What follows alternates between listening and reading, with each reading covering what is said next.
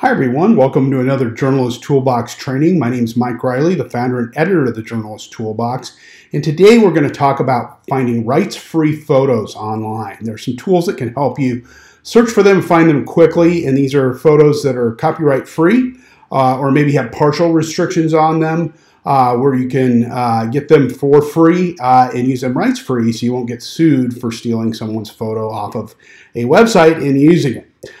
So there are three tools that I'm going to talk about, and then also some stock photo databases where they have a mixture of free and paid photos and icons. You also can Google the term free stock photos or free icons if you're looking for icons, maybe for a map or something like that. You can also find resources on our journalisttoolbox.org page. We have a photo journalism page there. It also lists a lot of things about photos, rights-free photos. We have a copyright section as well. Always, especially if you're teaching journalism, be very careful in working with students on photos you can and cannot use, and so they understand copyright law. Plenty of resources here. Journalisttoolbox.org is housed at the Society of Professional Journalists, spj.org. So let's start with our first tool here. This is Google Image Search. These links can be found in the description area right underneath this video, so you can just click on the links if you want to follow along.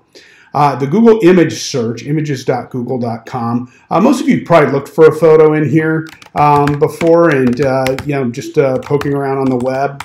And I'm going to type in Mount Rushmore just so you can kind of see the interface you get here. There's all these photos of Mount Rushmore listed here. You can click on these, and it shows where they came from. New York Times, copyright photo, National Public Radio, probably an AP or copyright photo. People Magazine, probably another copyright photo. But if you want to filter out all the photos that are copyright and only look at photos that are rights free, you can do that by clicking on Tools, go to Usage Rights, and in the pull-down menu, it lists all of the licenses right here. Go down to Labeled for Reuse with Modification. That is the most liberal of all of the licenses. That means you can use it pretty much anywhere. You can edit it, you can crop it, you can turn it into a meme, a GIF, whatever you wanted to do. You name it, you can use it pretty much any way you want. Always credit where the photo came from, the author of the photo, and you can often find that, wherever the source is, this nps.gov page, if it has a credit there. If not, at the very least, I'd credit either WikiMedia or, the web page or site it came from.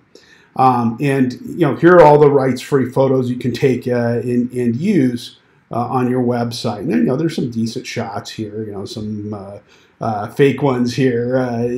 Somebody mocked up the other side of Mount Rushmore. So you have some really interesting photos you can take and use rights-free and no worries about being sued. You can also filter by type of photo if you wanted something that's more clip art or GIF files. By size, if you're looking for an icon or a larger, medium, or smaller photo. And also by time when the photo was published. If I only wanted photos from the past year, I could filter that out if I wanted something more recent of Mount Rushmore. So that's images.google.com, google.com/images. You can also use it for fact-checking photos. Real handy, you can right-click on a photo and use a pull-down menu to say, search on Google Images. Or I can take, this photo. This is a fake photo that I had on my desktop of a shark swimming down the streets of New Jersey during Hurricane Sandy. It's a famous photo of a shark, and it's a fake photo. And you can reverse image search and see if the photo has been, where it's been posted and when it's been posted. And it helps for fact-checking photos. It's a little perk with Google Image Search. Another tool for finding rights-free photos is Creative Commons, creativecommons.org. Great little website. You can set up licenses for your own photos and your own content on your website. Or you can go in and search a huge database of photos to see if you can get rights-free images. Up here at the top of the homepage of Creative Commons, it has search for CC images. And here I want something I can modify or adapt or use commercially. I can select both, and that's again the most liberal license.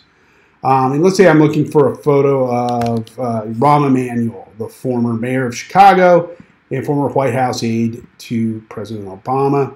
And there it kicks back a few photos. These are all rights free. I could take and crop these and use them any which way I please. So you've got some nice stock photos of Rahm Emanuel. You can hit load more results, and like any search engine, as you start digging down, the results start to kind of thin out. You start to get a lot of other things in here, but a lot of photos of Rahm, and there's some great photography on here. Some very talented amateur photographers who produce this work and put it up on the web under a Creative Commons license. If you're interested in the licenses, you can also go through and select them here, or go to the home page and set up your own licenses. I do that with some of my websites so people know if they can take and use the content. WikiMedia Commons is another very deep archive of photos. You can go up here, and if I'm looking for maybe the basketball player Michael Jordan, the former Bull, it lists them right here. There's Michael Jordan, the basketball player. There's Michael B. Jordan, the actor. And then, some other photos here of Jordan golfing. And as you dig around through here, you might see a few from his playing days and other photos here. Maybe when he's playing with, God forbid, the Washington Wizards and some of these other places. So there's a lot of things you can search for here. People's names, topics, broad topics, football, basketball, baseball, government officials' names, all kinds of different photos here. There's also what we call a mixture stock photo sites, like PickWizard, or here's another one, Shutterstock is another one, that offer what we call free stock photos. And they mean free, they mean rights free. So you can get a combination of results here. And I typed in the word football here, and it gave me photos. It says powered by Adobe here, and it's premium. So this really cool image, which I could take and layer text over, would be really, really, really cool. This one has a standard license that you have to buy in order to download and use this image. It's done through Adobe stock images. So those require a fee, and some of them can get pretty pricey from time to time. As you scroll down the page, though, you can find other photos that don't have premium marked on them. That you can just go in and you can just download these. And usually they have a little text link over here on the side that has a cut line and a credit, a link to the image. Download here. You can also do some cropping and editing on the image in here. So all kinds of different ways to download or to use this football image. And there's plenty of images there as you scroll down through here. Some really good ones. This kind of artsy stuff. Stock images like that, but also action photos from college and high school games. You'll see a few pro photos in here as well. Notice when you type in football, sometimes the search engine's literal. It will take it to mean soccer as well. So that's PickWizard, really good one. PickWizard.com. It's P-I-K, a little different spelling to it. So that is the basics of searching for photos online.